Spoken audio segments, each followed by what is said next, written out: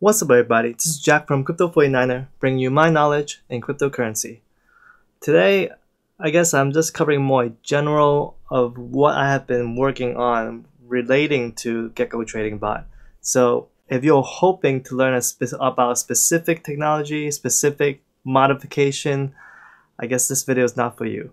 So anyway, let's get right into it. One of the first things that I actually have been doing is just at this point, since I'm really working a full-time job and still trying to make a video for you guys, I really don't have time to make full modifications that I want to do, but there are still a lot of people like Mark-SCH that has been doing stuff with Green Gekko. Green Gekko is something that I covered probably like at least 4 or 5 months ago, maybe even longer than that. So this is Mark's version of Gekko that he's been playing with, and he has made a lot of different changes. So one thing you can see right off the bat is the whole UI. This is the backtest view. It looks completely different than what you see with the standard Gekko. So, and previously I covered how you can use Telegram bot, and his Telegram bot is a lot more advanced than the one that's included in the standard Gekko. So that's definitely something that is a lot prettier compared to compared to the standard version. So, but there is something called the Gecko Cloud integration that I really wanted to cover in today's video, but unfortunately, I just can't get to work. It's not because something's wrong with it. It's just mostly because that I haven't had enough time to actually figure out all the different changes and modifications that Mark has put in.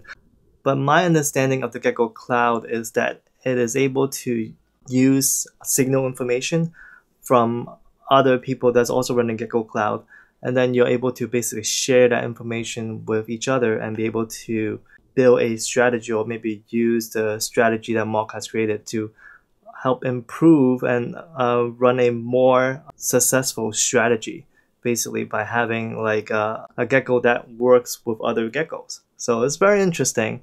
I definitely want to get it to work and running it at some point. So, but I just want to show you right now, as of currently, when I try to get to work, I'm running into this particular error where it says connection failed. At this point, like I said, this followed the very basics and didn't really know what's going on, didn't really understand what it's trying to do. But yeah, so I can't get it to work right now, but I'm definitely going to research that more and just try to figure it out more. I mean, he has some instructions as well. Oh, actually, before I go into the instructions, so this is the demo of the backtest, and you can see it's actually an interactive demo, and it shows you how it looks like. So this is where it says buy, sell, and it's pretty cool to get you see the trade buy and sell much better than the standard Gekko backtest, where you kind of have to like zoom in and out using the mouse, but it doesn't work that well, I remember. So this is a lot better, definitely, and it actually shows you all the different information too, the volume and the different indicators that's actually being used by this particular strategy.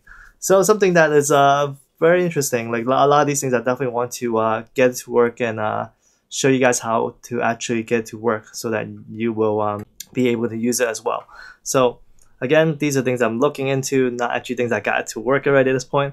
So anyway, going into this particular strategy here, this is the cloud strategy that Mark has written, and it's really just, if you see the config.cloud connector, so this portion is really what powers this strategy, because this strategy itself, if you scroll further down, for example, it actually doesn't do anything, if I remember correctly. It just really relies on information from other people, other Geckos, actually, to determine whether to buy or sell. And actually, I'm just looking at it right now. This is the config file, so this is not the actual strategy. But as you can see, the config file, this say that you have to log in as a guest, and the password is guest in order to actually get the information. But for some reason, my version, at least the one that I downloaded, is not quite working. Gotta figure out why. So this is the actual strategy right here. So this is the T5 Cloud Strat, and it uses the Gecko Cloud. And again, from what I've read in the Gecko Discord channel, Gecko Cloud has no relation to Gecko Plus, which is something that Axe Mike, the creator of Gecko, has been working on, and actually it's working at this point. So Gecko Cloud is completely separate from Gecko Plus. It's just that there might be some similarities. At least that's what even I thought of at one point. But then, from according to Mark, anyway, this is Gecko Cloud is completely separate from Gecko Plus. That the only thing in common is that they are both backed by the Gecko project, the open source project that Axe Mike has created several years ago. So this is again the strategy in here. Again, requires on remote advice. It actually goes through and requires the advice from other strategy, and it actually will decide what to do. So just here again, there's not much in here. There's really, as you see, no need for stretch check. All these things actually, it's let's just say that Mark changed a lot on how Gecko works, because I couldn't off the bat figure out a lot of different stuff, because he has the way he has set up now a lot of the functions, a lot of the methods in that was used by Gecko is no longer used in the same way. Actually, he actually did that even in the green Gecko that I checked out like months ago. But I would definitely have to revisit now that he has it. He added even more interesting functions like the Gecko Cloud function. So the next thing I'm looking into is other people's stuff like the Gecko Python, because my current work, I work with Python a lot. So Python is another programming language. It's more like a scripting language, not even a full programming language. If you talk to my CTO, he obviously it's just something that it is much easier to write and set up much quickly compared to like C++ or some of the more standard, what I would say is like a lower level language. Like, I mean, back then when I first started computer programming, at least in college, like assembly was the lower level language and C++ was the much more higher level. Anyway, but right now, yeah, we have languages like Python, which is a very high level language. It just really lets you quickly create something, and this is one example right here, Gecko Python, which lets you control other Gecko bots. So this project is actually quite old, from Moon Booster. Looks like he created it and last updated in 2018, so that's last year. So something that I want to at least look into, play around with, similar probably in some sense to like Telegram bot, but that Green Gecko has. But then it also this is letting control multiple bots, as you can see in this screenshot right here. So there's some more detailed information about Gecko Python. So again, I know I have gotten some comments from a couple of you guys. I will include all the links I talk about in here in the links down below, so you don't have to worry about actually hitting pause and then trying to copy off the link. I will include it down below. I know I haven't done that in all of my videos. I'm sorry about that, but I'll definitely try to remember going forward to include all the links I show on my videos in the description down below. But so besides other stuff that people have been creating, I'm also looking at like strategy indicators, more like indicators that people have been using. Well, this one's actually a Python TA library, so this is another Python thing that I'm also looking into. And that's for like indicators wise, like there's 7 popular technical indicators, and like things like articles like these, where I look at it and I'm like, okay, I know there are other indicators that people use besides RSI, MACD, and Bollinger Bands. So I'm trying to look at like something like this, like on balance volume or the shake and money flow. These things are potentially very useful indicators to actually incorporate into your strategies. So I definitely want to look into and try to figure out how I can actually add that into Gecko.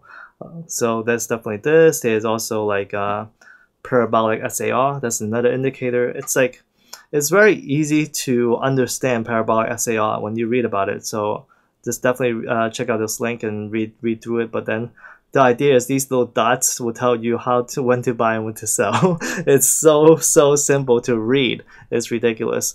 But trying to use this in Gecko would be quite interesting. So what else are we looking at in terms of indicators? So the top 3 favorites, something like Ichimoku. I think Ichimoku has been used. Someone actually written the indicator for Ichimoku on Gecko. I definitely have to try to find it somewhere and show you guys how to use it in Gecko. And our size, everyone know how to use that. And volume. Volume is something that I covered in the past. So I will, if I don't have a full video on it, I might probably just create a video about using volume specifically with Gecko. That's something that I think is quite important. I don't always use it, but like I know I should. It's one of those things that, you know, where it's well, actually, I think like one video I created in the past was the video about creating a better backtesting, where the backtest is not accurate in Gecko because of the fact that it doesn't check the volume. So it's like every single buy order that you put into a backtest is immediately executed regardless of volume. And we all know that's never the case.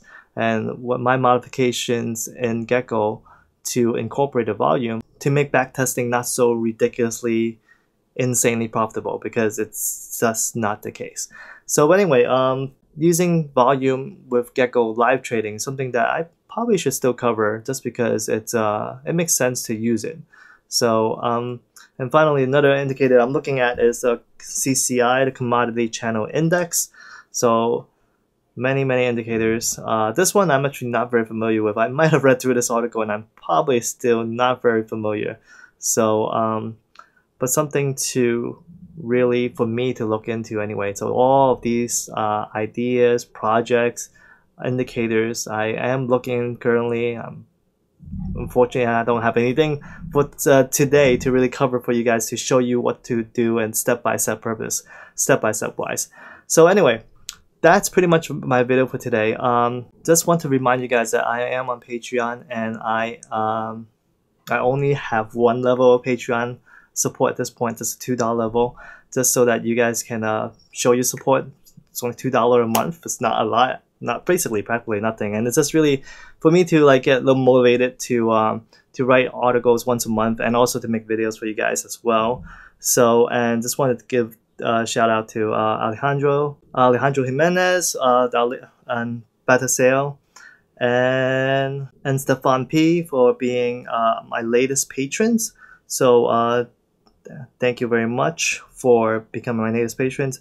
And also, obviously, Poseidon. He's have been supporting me throughout the month of June. So thank you very much for all of you guys. And just want to let you guys know, like, basically those articles I have written, I believe they have been very helpful, at least to people that have been following. So there's this article that I written back in January. So a best indicator that no one talks about. Essentially covering a indicator that I use specifically to tell me when we flipped over from the bear to the bull market. And as of May 5th of this year, this was let's see, almost 2 months ago at this point.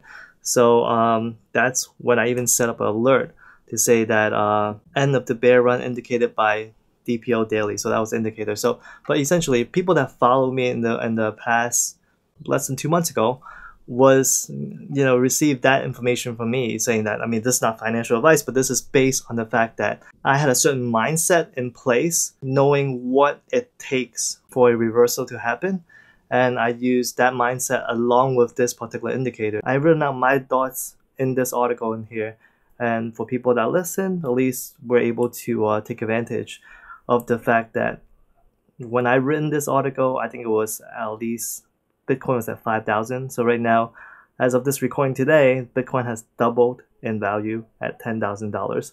So that hopefully is a good enough reason for you guys to support me and get these articles at $2 a month. So that's my video for today, guys. Let me know what you guys think. Leave a comment down below.